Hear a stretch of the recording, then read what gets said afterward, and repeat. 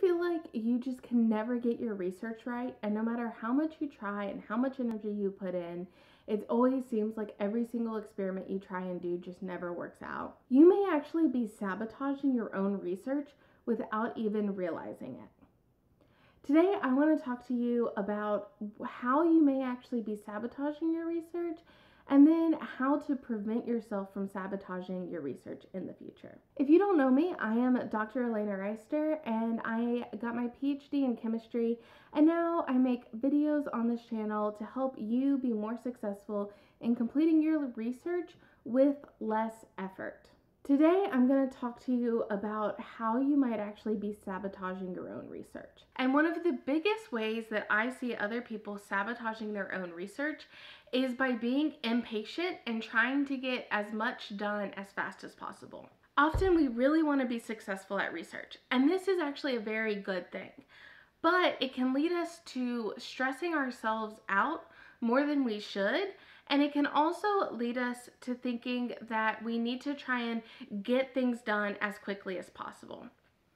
When this happens, we can become really impatient with things and try and fast track our research. And this can actually result in us having to spend a lot more effort to achieve the same result.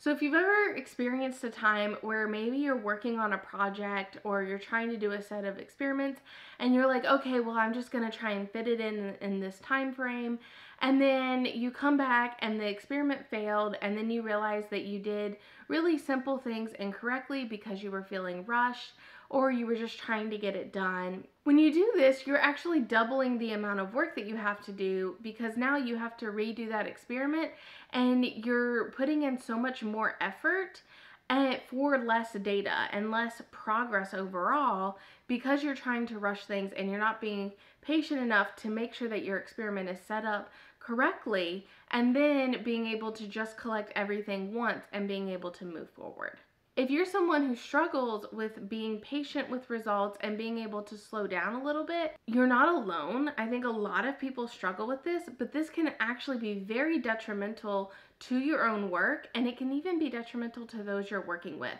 Because of you trying to do things more quickly, you're actually going to stress out those that you're working with, and it can be really difficult to move forward in a quality way, especially if you have tense relationships with all these other people that you've been stressing out as things have been failing all along. Today I want to share the 3 main rules that I have that make sure that I'm doing my work intentionally. And this is one of the biggest things, is to actually have intention in what you're doing every single time that you're doing it. And so if you have to wait to be able to do it more intentionally instead of thinking about something else or rushing off to something else while doing it, you want to be able to do that. So the first main rule about performing experiments with intentionality is don't perform an experiment when you only have limited time.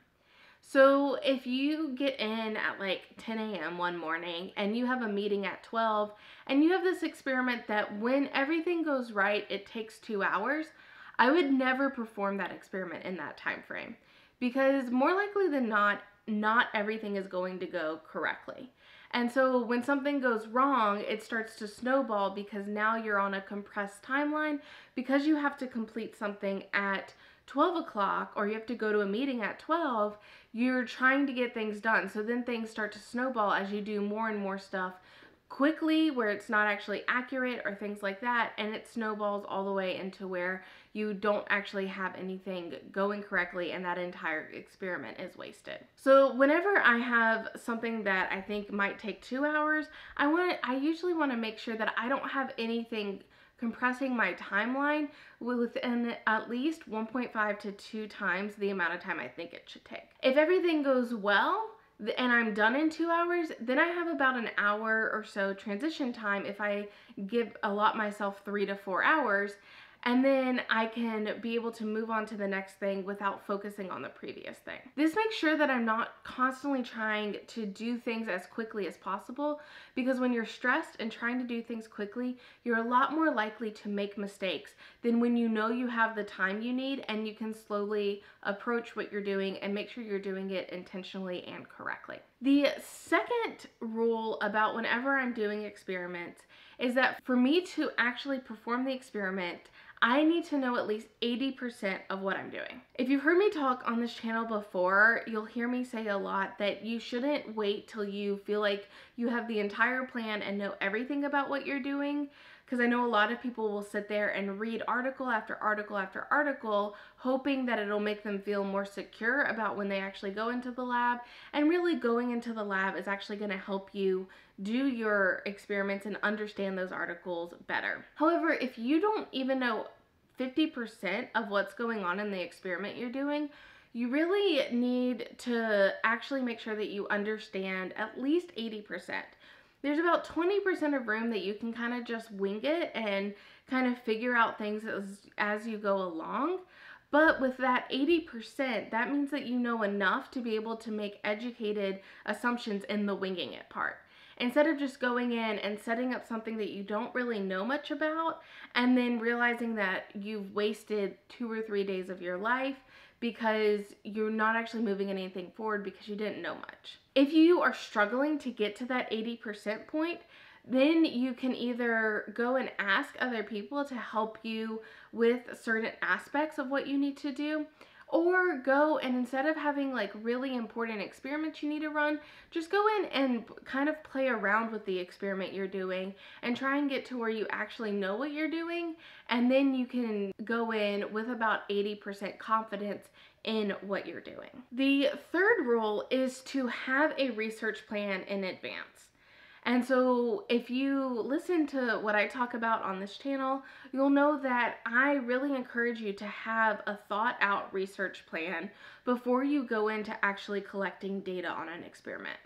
This is going to save you a lot of headache in the future because you're actually going to know everything about the research plan you're conducting, what could go wrong, make sure that you have all your controls in place, and everything else that you need to have in place to actually make sure that whatever experiments you conduct are actually going to be valid and helpful for what you're doing. If you want help creating this research plan, I really hope that you download my 30-day research Jumpstart guide. This is going to help you create your ideas and develop those research plans so that when you go into the lab, you can be going in with intentionality and knowing that the data that you're going to collect is really going to be useful and pushing you towards getting published papers. I really hope that this was helpful for you, and I hope to see you in the next episode.